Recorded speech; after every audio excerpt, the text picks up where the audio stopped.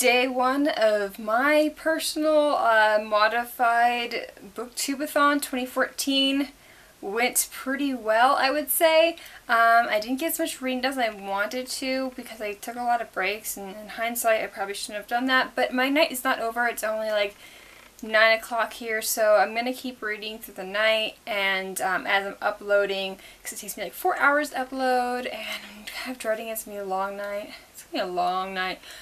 And I'm going to be limiting my amount of sleep in order to get this all done. Like I said, I did a pretty good job today.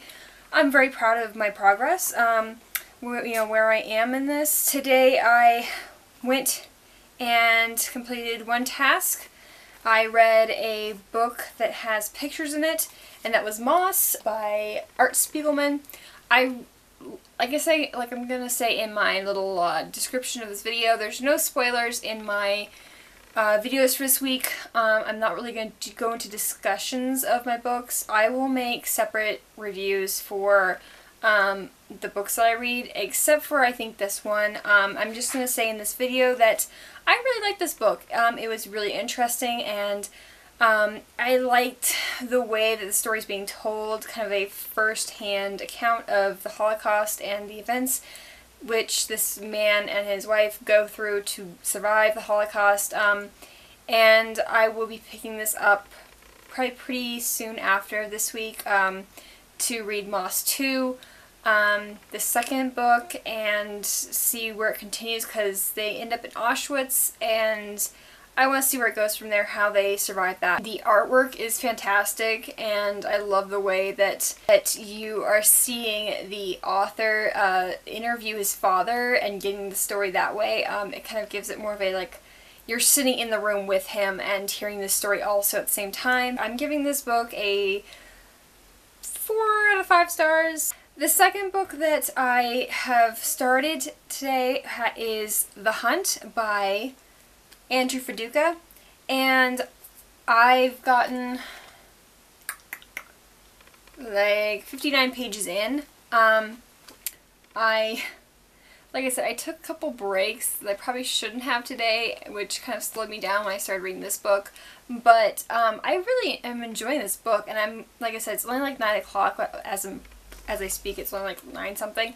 So I've got the rest of tonight to continue reading this book. I'm going to definitely get through, I'm going to say almost the rest of this book, hopefully by the time I go to bed tonight.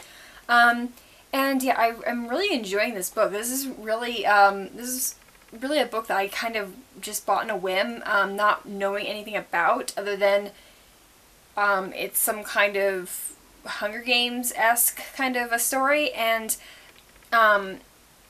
with vampires. That's all I knew. And I didn't really know if I was going to like it, but I really am liking this book, and I like where this is going. I find the main character very interesting, and the world very interesting. I'm very excited to keep reading this book. Like I said, I'll probably get through a good chunk of it tonight.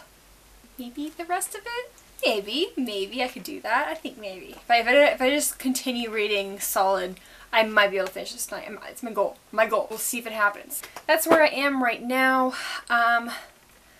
Yeah, I need to not take so many breaks. But I've got a good week ahead of me where I'm gonna be, not doing anything, and I have no commitments this week.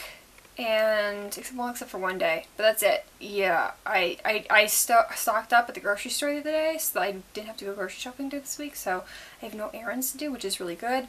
But yeah, I'm gonna be super tired tomorrow. I think I bit off more than I could chew, and I was thinking about this like earlier today. The challenges say to read a book that has pictures in it, and then another one says to read a book that has red on it. I could have... Boom. That was 2 of my challenges, and I was stupid and picked a book that had red on it and a picture that had pictures.